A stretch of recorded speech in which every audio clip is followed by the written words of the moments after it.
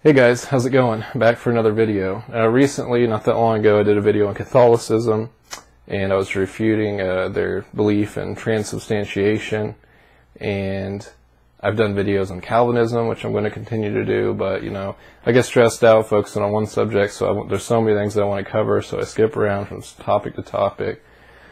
Anyways, this video is going to be on Moronic Mormonism, and I'm going to be talking about their belief in baptism for the dead. And so this was kind of interesting to me, and so I wanted to study it, and I got some Mormon books.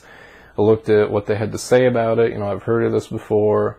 I've got, books on cults that kind of cover it briefly and talk about things. I found out more about it from reading their actual texts. Here, I've got the Articles of the Faith that I found, Missionary Reference Library by James Talmage. So this is actually a Mormon book, which, I want to go through a lot more because this talks about their doctrines.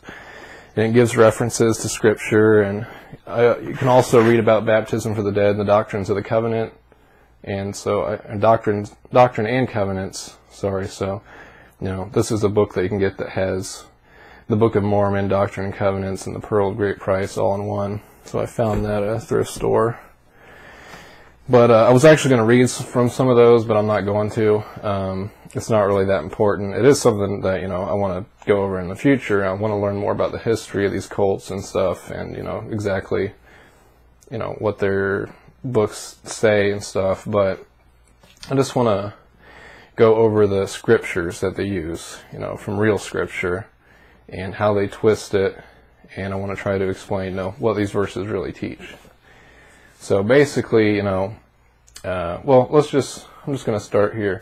I want to talk about, first of all, the idea that they teach that the dead can be preached to. So people who have died and went on to the afterlife, they still have an opportunity to be saved. Okay, so if they didn't hear the gospel in this life and they died without hearing the gospel, there's still a chance for them to be preached in the afterlife, the gospel, and they can receive it. So that's obviously false, but let's look at the verses that they try to use to teach this. So let's look at 1 Peter 4:6. 1 Peter chapter 4, verse 6. And there's a lot more to this that I learned and maybe people didn't know. There's basically one main proof text that they'll use for baptism for the dead that you might have seen, if you've looked into this before. But there's more to it. I didn't know about, how they teach the preaching to the dead, and it kind of ties in together with it. So I got to find that here. It'll take me a little while.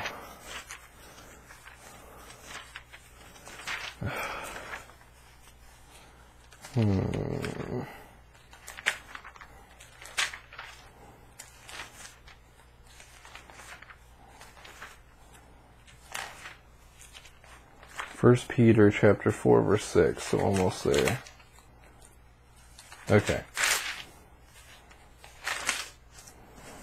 1 Peter chapter 4, verse 6 says, For this cause was the gospel preached also to them that are dead, that they might be judged according to men in the flesh, but live according to God in the Spirit. So, wow.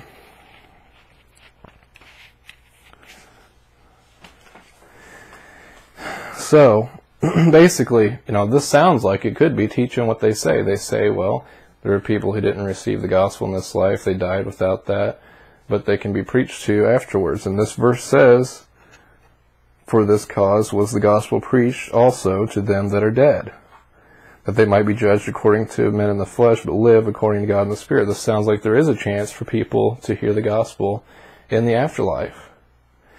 But that's not really what this verse is teaching. So really the basics of this verse is kind of talking about like martyrs in a way. So the way that it should be understood is that for this cause was the gospel preached also to them that are dead, okay, that they might be judged according to men in the flesh, but living according to God in the Spirit. So they're living. So these are people who received the gospel, okay? And we see all over in Scripture that once a person dies, their fate is sealed. And I'll talk more about that later. But there is no chance for salvation after death.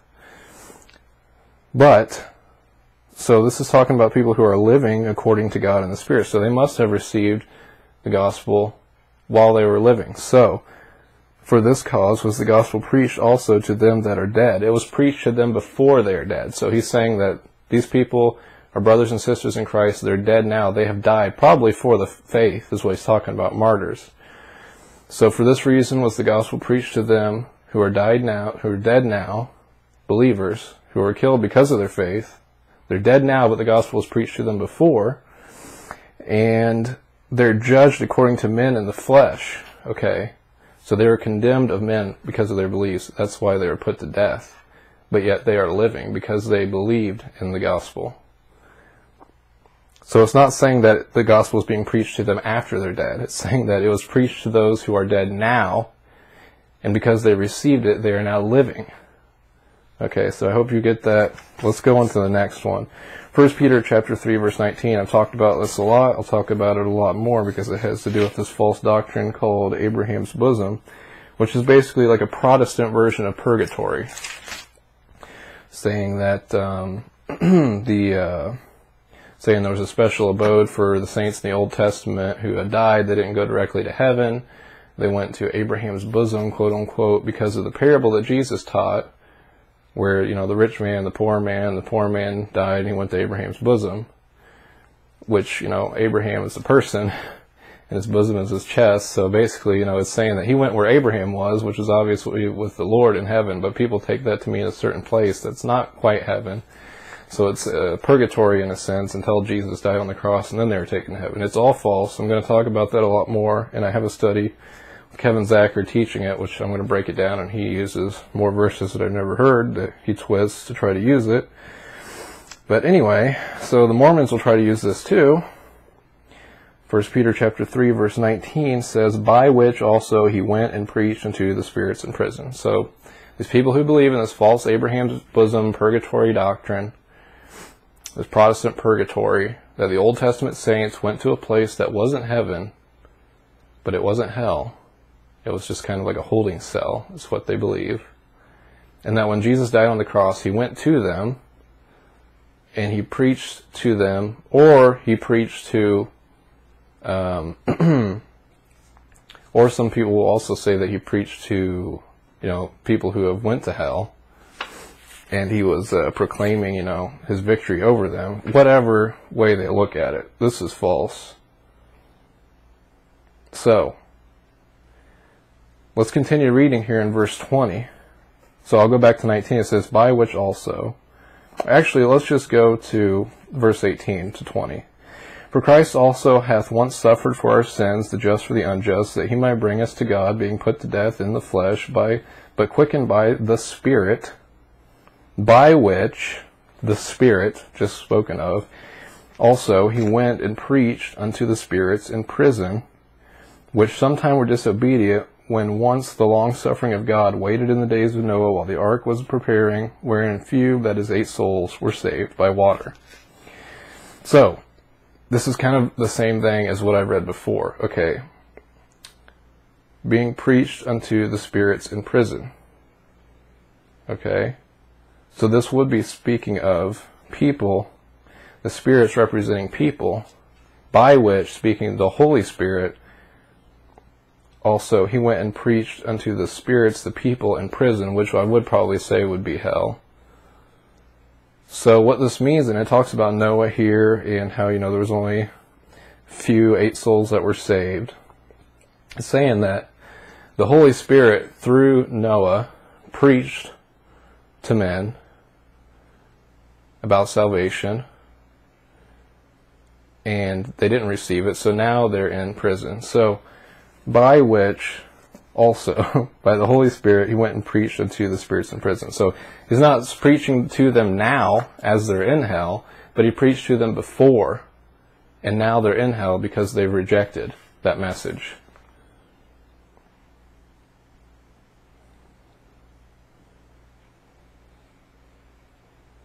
So he went and preached unto them. Unto who? The people who are now in prison. That's basically how it's to be understood. I know it's somewhat confusing, but think about it and go over it, and I hope that you can see that. again, there's lots of scriptures that say that once a person dies, their fate is sealed. Okay, that's all there is to it. There's no preaching afterwards. There's no Abraham's bosom doctrine. There's always been two paths. There's been the broad path and the narrow path. There's been heaven and there's been hell. Okay, there's been justification and there's been condemnation. So neither of these verses preach or teach what they're saying, that the dead can be preached to. It's false, even though they may be convincing to some. There's another one that's pretty absurd, and they say that this verse that I'm going to read is a prophecy of the one that I just read. And so if the one that I just read doesn't teach what they say it does, then obviously the one that they're going to say is a prophecy of that doesn't teach what it does either. But let's look at it. Isaiah 24:22.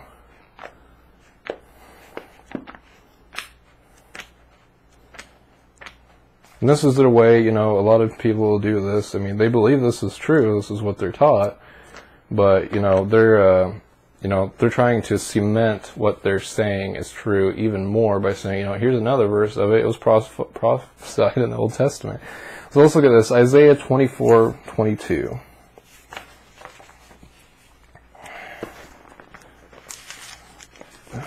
Almost there.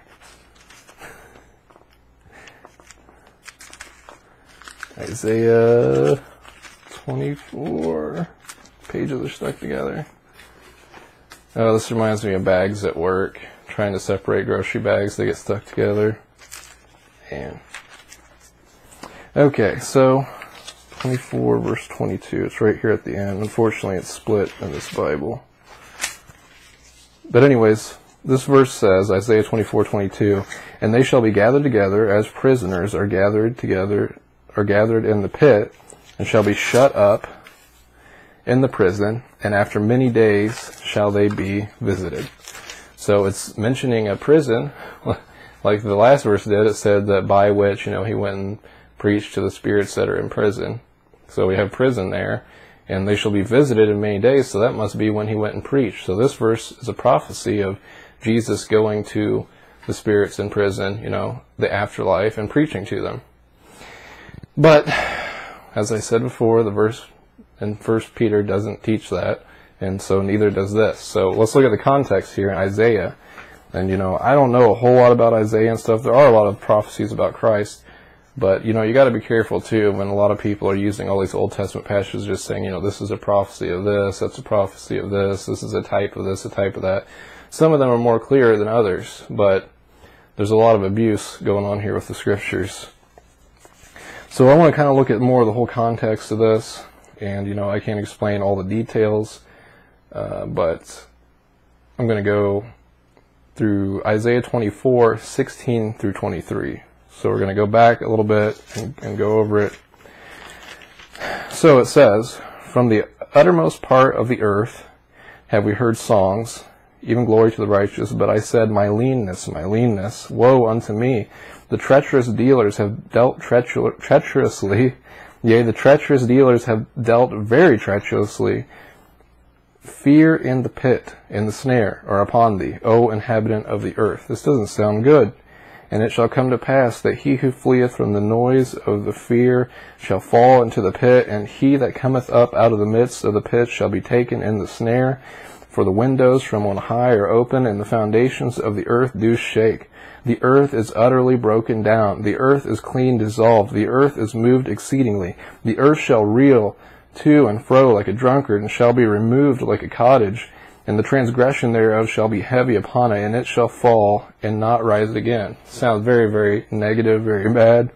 And it shall come to pass in that day that the Lord shall punish the host of the high ones that are on high, and the kings of the earth upon the earth. And they shall be gathered together as prisoners are gathered in the pit, and shall be shut up in the prison, and after many days they shall be visited. Then the moon shall be confounded, and the sun ashamed, when the Lord of hosts shall reign in Mount Zion, and in Jerusalem, and before his ancients gloriously. So this is speaking of, negatively, of unbelievers. These kings on high or whatever, they're going to be brought down. And they're going to be, taken as prisoners and visited. And there's something interesting, too, I just want to note in some of the commentaries that I read about this when I was studying. as I thought it was interesting. Someone said that in verse 23 here it says, "And then the moon shall be confounded and the sun ashamed when the Lord of hosts shall reign in Mount Zion," saying that the moon and the sun are kind of like symbols for unbelievers. Again, that, saying that the moon shall be confounded and the sun ashamed, speaking of, these high up people being brought down. That's very interesting to me. That definitely takes on a different sense of it. And it's pretty believable, because this is a really poetic passage here. This is very poetic, very symbolic. And, but there's nothing in here of Christ speaking to people who have already died, preaching to them that there's salvation in the afterlife. Okay? For those who didn't receive it in this life. It doesn't teach that whatsoever. And so I got a couple of verses to show you that, usually when visiting is being spoken of in Isaiah, that it's a negative. So let's go to verse 26, or chapter 26, verse 14, just a little bit further over. It says, "They are dead, they shall not live, they are deceased, they shall not rise. Therefore thou hast visited and destroyed them, and made all their memory to perish." A visiting doesn't sound good. Doesn't sound like, Christ preaching to somebody in the afterlife and them having the opportunity to be saved again after rejecting him in this life. No. Visiting is negative. 29 verse 6. Isaiah chapter 29 verse 6. Ugh. Well, how did I skip that? Okay, 28. There's 29. Okay. Isaiah 29 verse 6. "Thou shalt be visited of the Lord of hosts with thunder and with earthquake and great noise, with storm and tempest and with flame and devouring fire." Not a good visiting. But generally, I think, too, the idea here, because this whole passage is symbolic, it's poetic, it's talking about being taken as prisoners into a pit. So it's kind of like back in the days when people were jailed or imprisoned, they were put into like a dungeon, and, they awaited to be judged. Basically, they awaited for their whatever you want to say, their punishment. Okay, and so waiting was part of the punishment, but then there was they're going to be put to death or whatever else. They're just waiting that, and so you kind of like take the whole thing together. And the meaning is that this is just negative language. Okay, woe to the inhabitants that are unruly, that are not followers of God. They're going to be destroyed. They're going to be condemned. They're going to be taken as prisoners. And so, it's just, and the fact that they'll be visited later, you don't have to take it literally and try to, figure every little thing out. It's kind of like taken together as this idea of, being in prison and being judged and being condemned. But it has nothing to do with any kind of a prophecy of Jesus preaching to the dead, because Jesus didn't preach to the dead. Okay. So now let's get on to more of the meat of this, the baptism of the dead, because that's what this is all about. So let's look at their main proof text. 1 Corinthians chapter 15 verse 29. 1 Corinthians chapter 15, verse 29.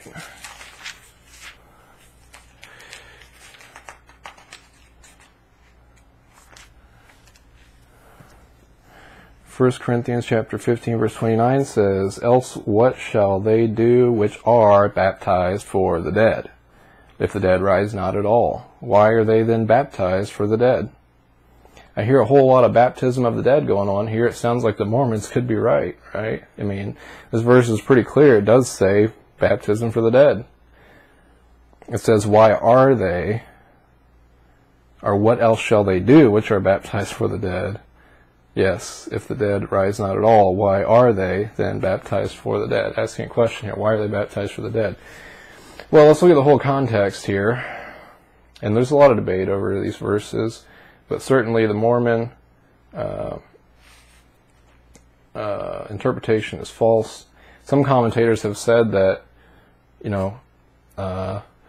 Paul could be rebuking people who literally were baptized for the dead, because, maybe there were people before Mormonism back then that were doing this practice, and Paul's condemning it. But, no commentators, supported the Mormon interpretation, because it's false, and it doesn't really matter what they say anyways. But I take a different approach on it. I don't think that's what it's speaking of. I don't think it's speaking of people literally being baptized for the dead. He's not condemning this practice, even though that practice would be condemned because it's false. But what I'm saying is, let's look at the context of this. 1 Corinthians chapter 15, verse 12 through 19. So let's go back a little bit further to verse 12. And we see that he asks some of the similar kind of questions. We can actually get the idea, the context of this verse right off the first one that I'm going to read here in verse 12. It says, "Now if Christ be preached that he rose from the dead, how say some among you that there is no resurrection of the dead?" So first of all, people are saying that there's no resurrection of the dead. Okay, if Christ be preached that he rose from the dead, how come you're denying the resurrection? How come you're denying the resurrection of the dead? So people were doing that. They're denying the resurrection of the dead. Let's continue. He says, "But if there be no resurrection of the dead, then Christ is not risen. And if Christ be not risen, then our preaching vain, and your faith is also vain. Yea, and we are found false witnesses of God, because we have testified of God that he raised up Christ, whom he raised not up. If so be that the dead not rise, for if the dead rise not, then is not Christ raised. And if Christ be not raised, then our faith is in vain, ye are yet in your sins. And they also which are fallen asleep in Christ are perished. If in this life only we have hope in Christ, we are of all men most miserable." Okay, but obviously Christ did raise from the dead. And believers will follow, will be resurrected as well. But let's go back to verse 29. Now that I've read the context, people were denying the resurrection, saying that there was no resurrection of the dead. And so in verse 29 he's saying, "Else what shall they do which are baptized for the dead? If the dead rise not at all, why are they being baptized for the dead?" What he's saying is, if you don't believe in the resurrection, then you truly are being baptized for the dead. Okay? You're not being baptized for belief in the resurrection. You're being baptized for the dead. You're saying that Christ didn't raise and that nobody else is going to raise. So then truly your baptism is for the dead. Then why are you doing it for the dead? That's what he's saying. He's asking this question. He's rebuking those who are denying the resurrection, basically. Okay, if the dead don't rise, then you're being baptized for the dead. Why are you doing this? But it has nothing to do with the Mormon practice of baptism for the dead. And so, I don't know all the details about it. You read in the Doctrine and Covenants that, I don't know if it was Joseph Smith or who, somebody said, there's this prophecy, and in the temples we need to build like a baptism, and it says basically,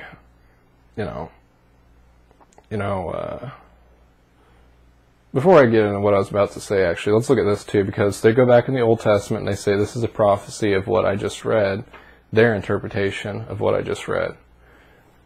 So they think that 1 Corinthians 15:29 is proof for baptism for the dead. I just told you that it's not. Okay, it's Paul rebuking those who do not believe in the resurrection. And he's saying, what are you doing being baptized then? You're being baptized for the dead. This is foolish. If you don't believe in the resurrection, there's no point in your baptism. So they go back to Malachi, and this is, again, interesting to me. Malachi chapter 4, verse 5 and 6.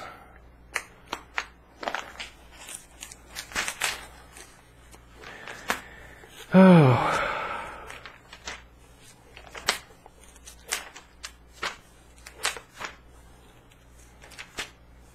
Malachi chapter 4, I think I was just there and then I just kept going. It's actually, I think, the last verse of Malachi, the last book of the Old Testament. The last two verses. Malachi chapter 4, verse 5 and 6. Behold, I will send you Elijah the prophet before the coming of the great and dreadful day of the Lord, and he shall turn the heart of the fathers to the children, and the heart of the children to their fathers, lest I come and smite the earth with a curse. Okay, so they're saying this is the sending of John the Baptist in the spirit of Elijah, which, a lot of people would agree with. But they're saying that he shall turn the heart of the fathers to the children, the heart of the children to their fathers, is saying that, he's going to be teaching that the fathers will be baptized for their dead children, and the children will be baptized for their dead fathers. And that's not what this teaches at all. But what does it teach? Well, let's look at where this is quoted in the New Testament. Luke chapter 1, verse 16 and 17. Because it kind of takes a different spin on it. It helps us understand the meaning of that verse. Luke chapter 1, verse 15 and 16. What is it? Yeah. Okay. Oh, come on. I can't get to that page. Like these pages are like wanting to stick together. I can't separate them. Okay. Luke chapter 1, verse 16 and 17. I don't know if that's what I've been saying, but it says, "And many of the children of Israel shall he turn to the Lord their God, and he shall go before him in the Spirit, in the power of Elias." Okay, that's what we've seen. "To turn the hearts of their fathers, of the fathers to the children, and the disobedient to the children, to the wisdom of the just, to make ready a people prepared for the Lord." So here we see, the heart of the fathers to the children, and the children of the fathers. Instead of saying the children to the fathers, here it says the disobedient to the wisdom of the just. So that's a little bit different here. Now we can kind of understand a little better. And in the previous verse, verse 16, it says, "And many of the children of Israel shall he turn to the Lord their God." And so, who needs to be turned to the Lord? Those who are disobedient. And that's what we see in the next verse, the disobedient children to the wisdom of the just. So who are the fathers?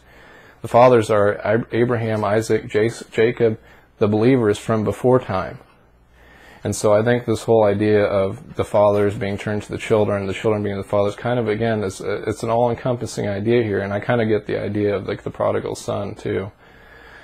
But basically it's that, the disobedient will be turned to the wisdom of the just. Okay. He's going to make converts. Okay. And they're going to have their hearts turned to God just like their fathers from before time. Not their biological father, but their ancestors who believed in the Lord. Nothing to do with baptism for the dead. It's unbelievable. And so, as I was saying before, in the Doctrine and Covenants and stuff, it says, build a temple, and that's where we're going to do the baptism for the dead. And he says there needs to be a record kept of these.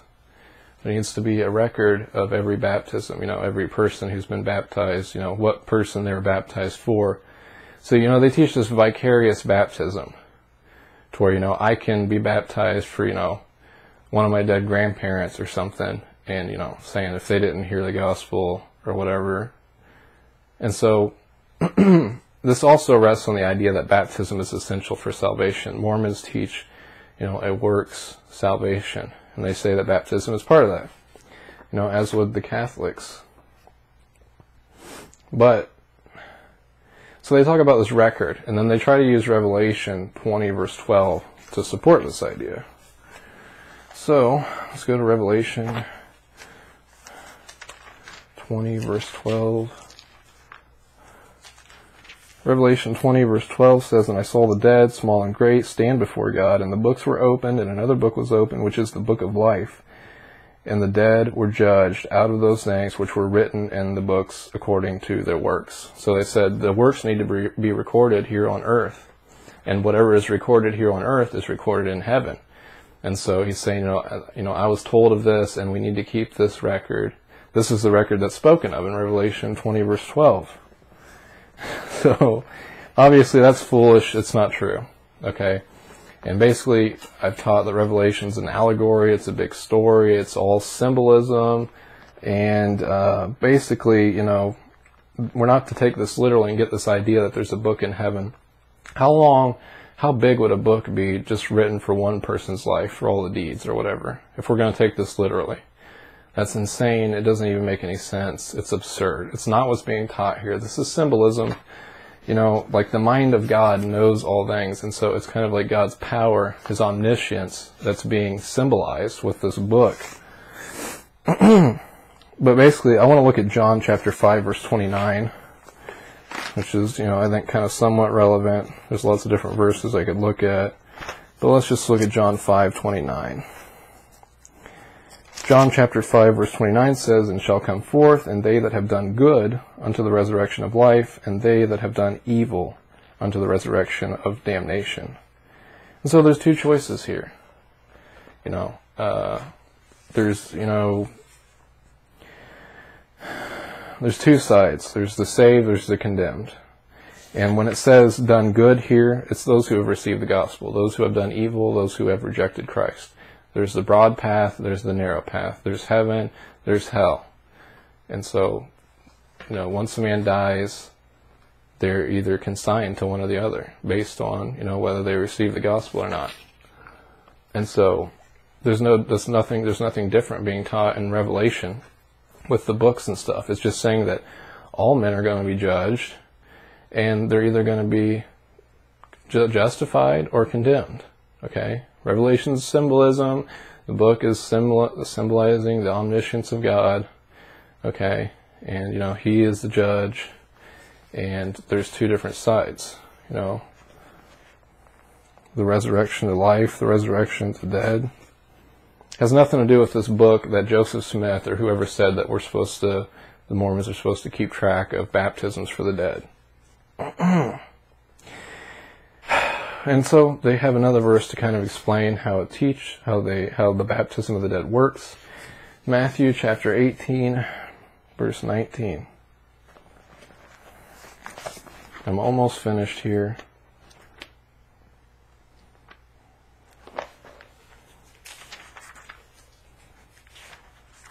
Matthew chapter 18, verse 19 says, "Again, I say unto you, that if two of you shall agree on earth as touching anything that they shall ask, it shall be done for them from my Father which is in heaven." That's not what I was looking for. I wonder what that verse is. I wrote it down wrong. Matthew chapter 18, verse 19.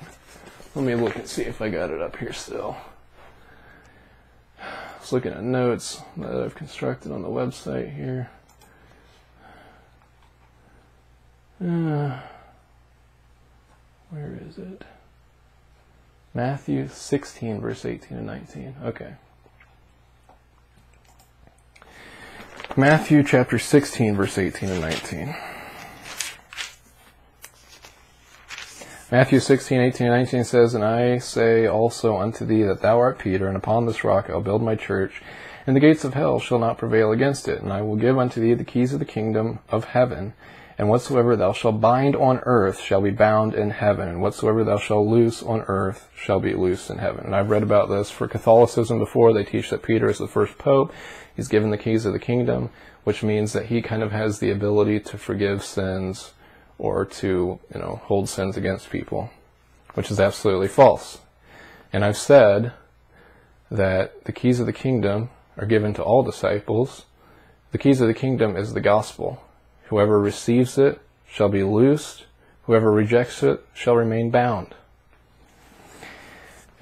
But the Mormons take a little bit of a different spin on this. They don't teach that Peter is the first pope, but they say that whatever is bound on earth is bound in heaven. So if I'm baptized for somebody on earth, then they receive that baptism in heaven.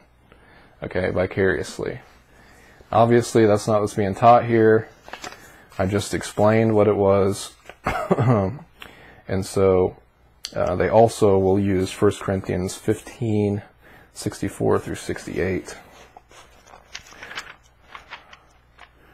1 Corinthians 15, verse 64 through 68. Or wait, 16. Come on. Which one is it? They're right there on two. 15. Oh, 46, 48. 1 Corinthians 15, verse 46 through 48. Says, howbeit that was not first which is spiritual, but that which is natural, and afterward that which is spiritual. The first man is of the earth, earthly. The second man is the Lord from heaven. As is the earthy, such are they that are earthy, and as is the heavenly, such are they also that are heavenly. So again, basically, what we do on earth will be done in heaven, is what the Mormons teach. So if we're baptized for somebody on earth, they can receive that baptism vicariously, and they teach that baptism is essential for salvation. So they're saying there's a chance for salvation after death. But no, Paul's just talking about, he's just saying that that we'll have another body, okay? That we will be raised spiritually. It's a spiritual resurrection, okay?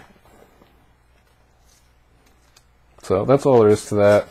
And, I just want to read Hebrews 9, verse 27. Hebrews 9, verse 27.